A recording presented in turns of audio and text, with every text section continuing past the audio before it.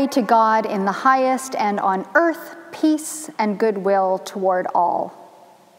It's a joy to be with you on this first Sunday in the season of Christmas.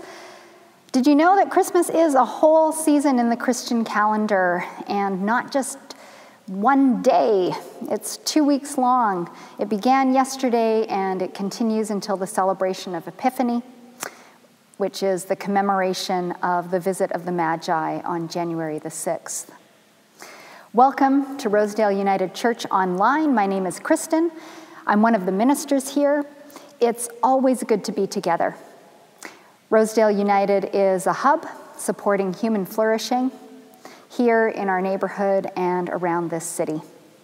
We are an open and affirming congregation to the LGBTQ+ community, and our building stands on the traditional territories of the Mississaugas, the Anishinaabe, the Haudenosaunee Confederacy, and the Wendat. We hope this time together will refresh your spirit and help you connect beyond to God's Spirit and to your community. You are not alone. People of faith all around the world today are gathering as we are, and we're glad that you're here. As we hear the music of our choir, we light our candles this morning. Glory to God.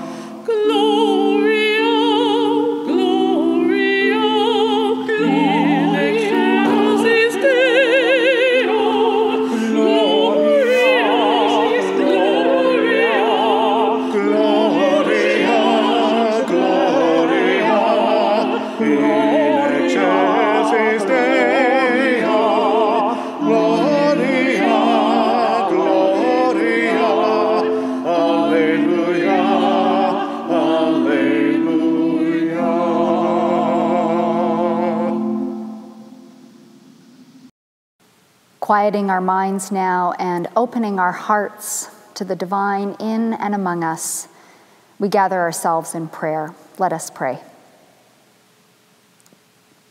God of sultry, stable air, God of frosty wind and snow, we come to you this wintry day yearning to be swaddled against the raw chill of separation, loneliness, and lovelessness. Thaw within us whatever keeps us from echoing the angel's praise. Warm our moaning with the shine of your glory as you fill the empty stable in our hearts with your outpouring of home and love. Amen.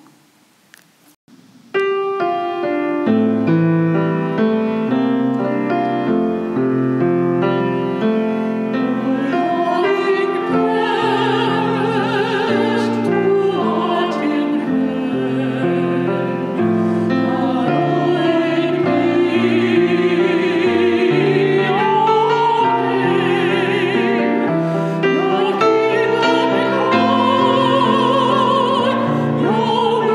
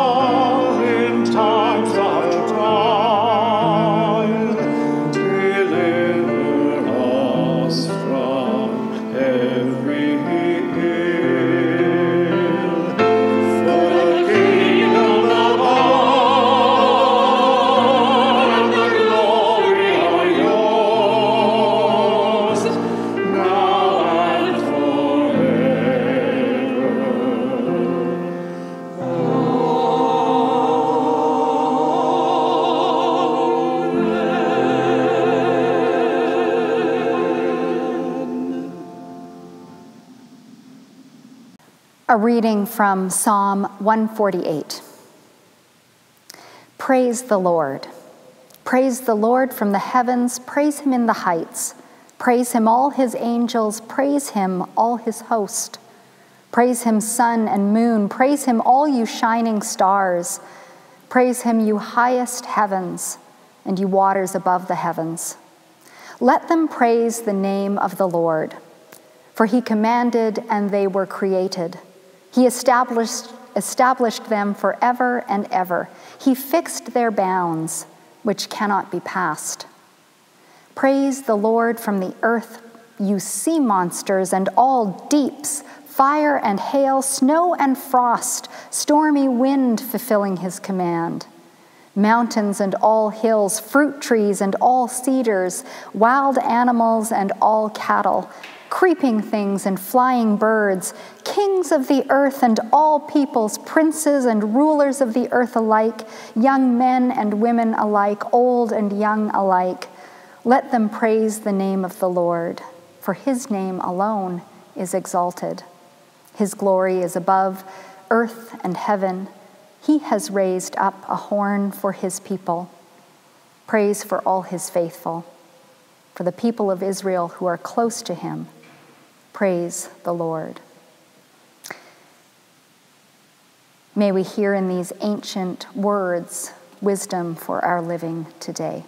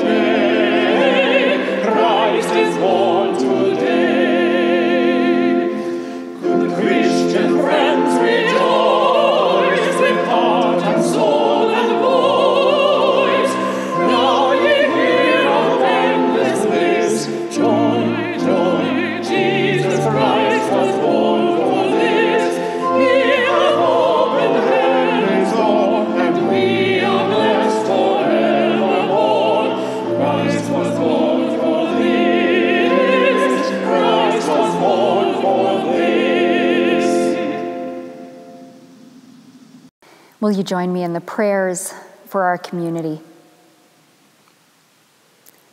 Praise the Lord, all the earth. God's realm is here. Loving presence, Holy One, into the pain of the agonized, breathe release. Into the hunger of the very poor, breathe fullness. Into the wounds of our planet, breathe well-being. Into the deaths of your creatures, breathe life. Into those who long for you, breathe yourself. Your kingdom come, your will be done.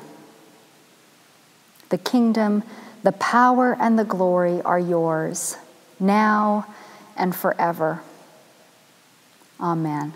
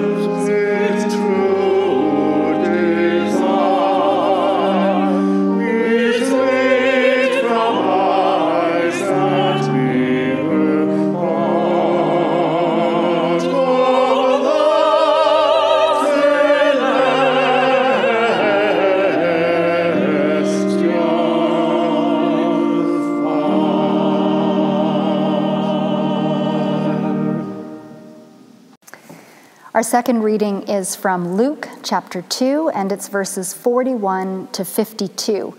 We're jumping ahead really rapidly from the birth of Jesus to this story about Jesus when he was a young boy, the boy Jesus in the temple.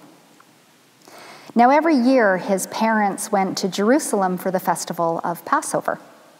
And when he was 12 years old, they went up as usual for the festival. When the festival was ended and they started to return, the boy Jesus stayed behind in Jerusalem. But his parents did not know it. Assuming that he was in the group of travelers, they went a day's journey. Then they started to look for him among their relatives and friends. When they did not find him, they returned to Jerusalem to search for him. After 3 days, they found him in the temple, sitting among the teachers, listening to them and asking them questions. And all who heard him were amazed at his understanding and his answers. When his parents saw him, they were astonished. And his mother said to him, "Child, why have you treated us like this? Look, your father and I have been searching for you in great anxiety." He said to them, "Why were you searching for me? Did you not know that I must be in my Father's house?" But they did not understand what he said to them. Then he went down with them and came to Nazareth and was obedient to them. His mother treasured all these things in her heart.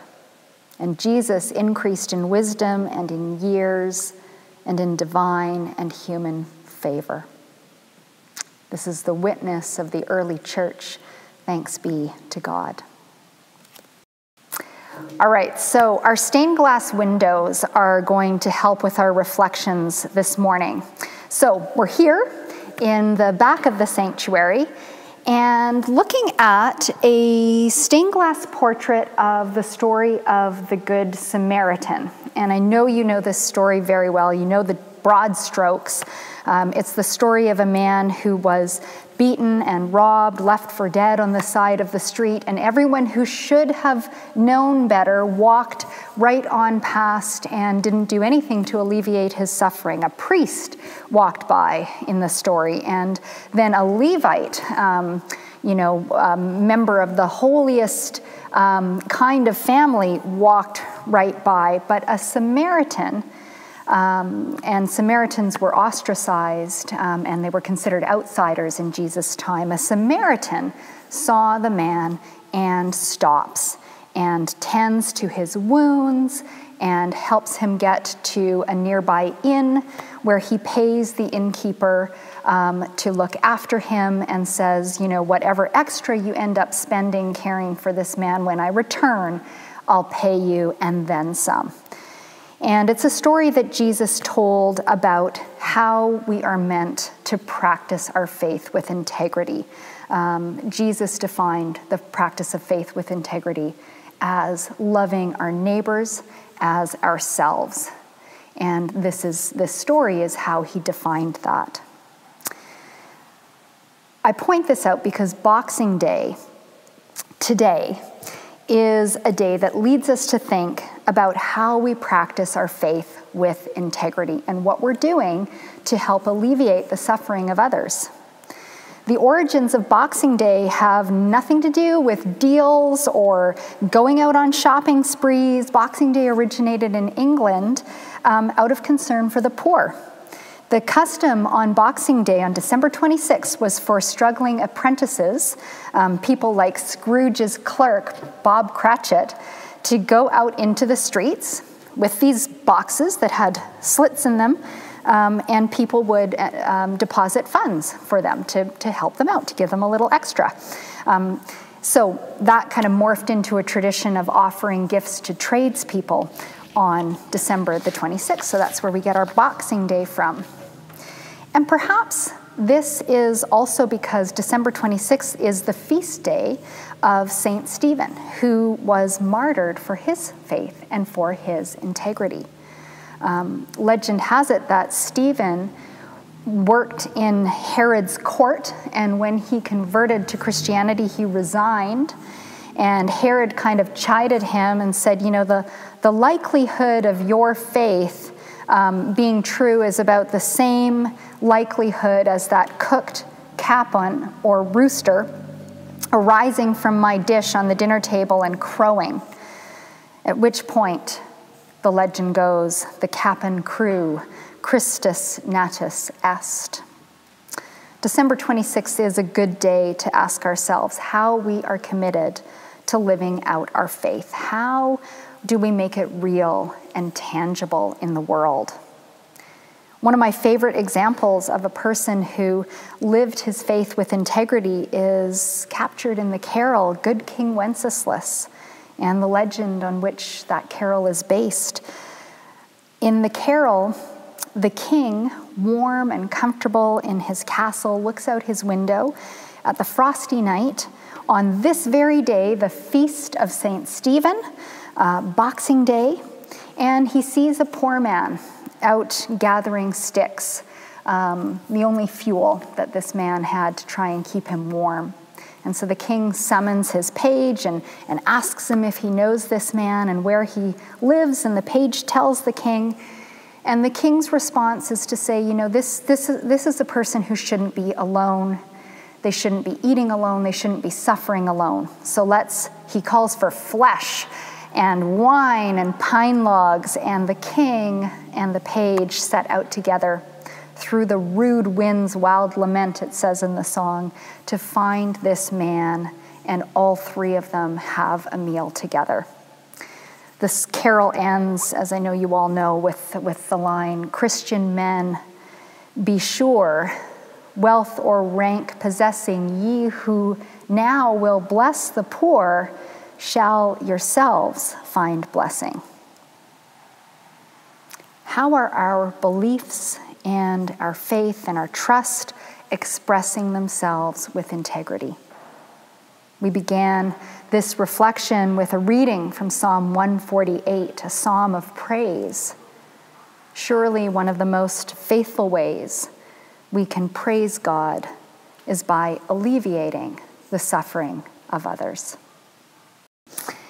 Here we are with another one of our stained glasses in the sanctuary, and you'll recognize in this image the story we heard in Scripture, the story of Jesus in the temple.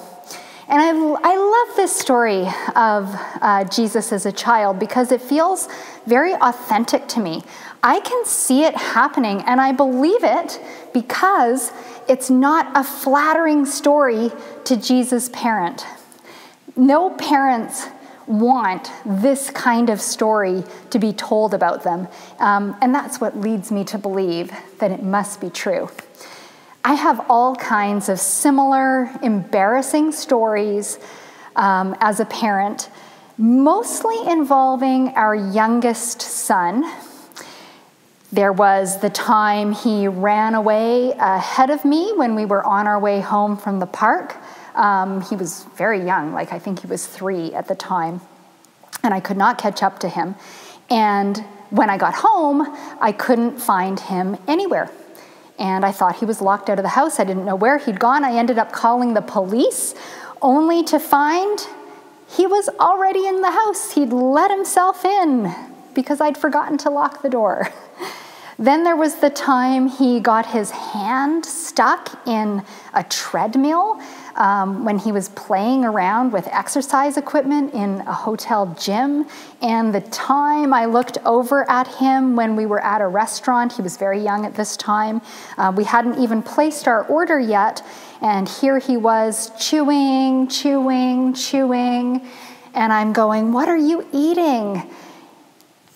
And he said, "I found all kinds of gum underneath the table." No parent willingly makes up unflattering stories that paint their supervision in a poor light, which is why I'm prone to believe that this story about Jesus being left behind in Jerusalem while the rest of his family went on ahead is true.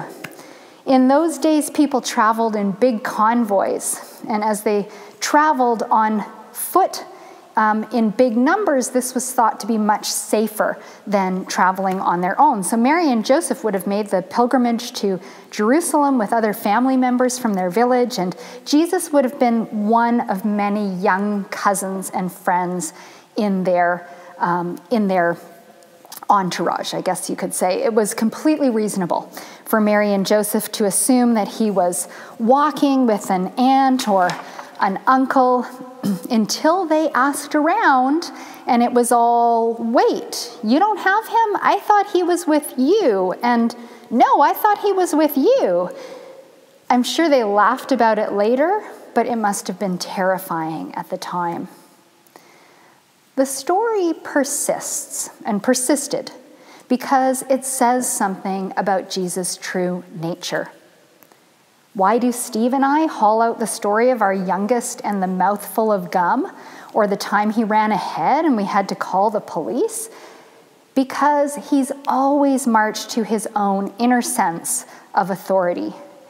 And while this has been hard for us at times as parents, we also marvel at what is revealed about our son through these stories. He's a scamp, he's an imp, and he makes his own way in the world with chutzpah. So when Jesus grew up and all their friends and family members chided Mary and Joseph, "You're letting your son run off to do what? He's going around Galilee talking about the kingdom of God, proclaiming release to the captives and recovery of sight to the blind. What is he, crazy?" Mary and Joseph could say no, and they could bring up this story.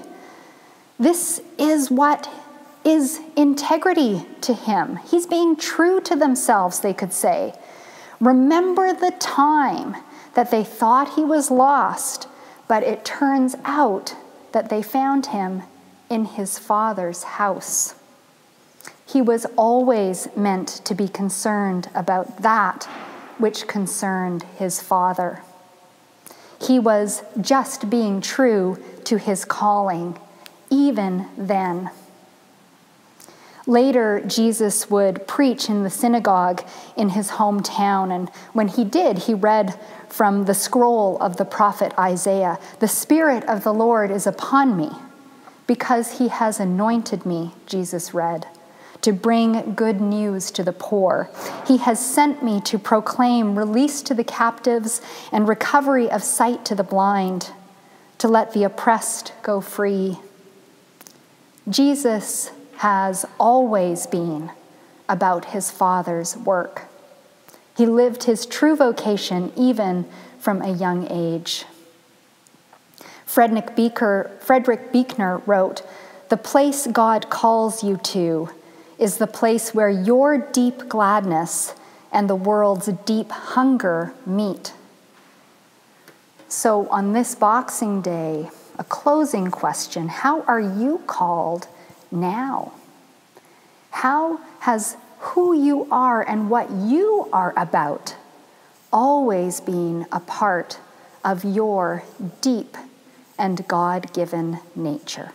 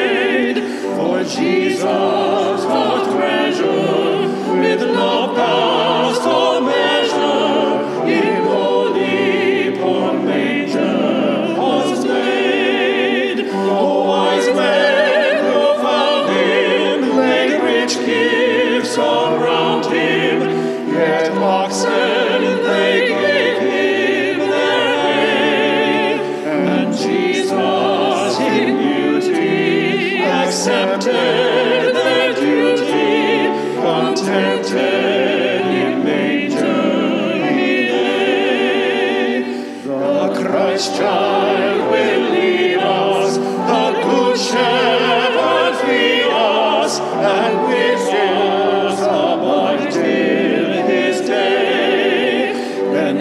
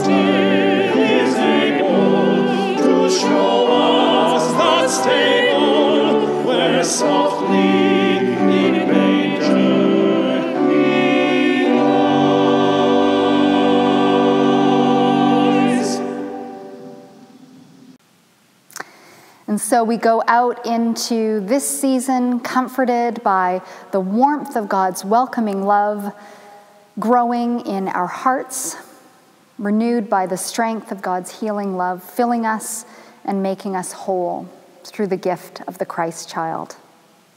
Go in peace.